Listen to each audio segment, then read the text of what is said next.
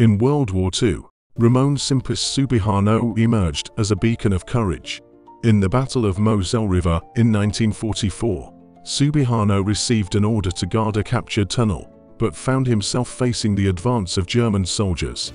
In the first fight, he captured 2 enemies.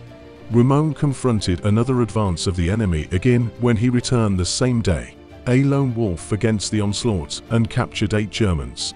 In his third return, Ramon stood once again against the enemy. Counterattack by counterattack, he painted the battlefield with defiance, conducting a symphony of resistance. With bleeding fingers, he found himself fatigued of the lone fight. When the enemy finally stopped advancing, Subejano received a new order to rest inside. He then fell to sleep, unaware that within the tunnel, he realized when he woke up that he was also surrounded by resting German soldiers that he had wounded during that battle.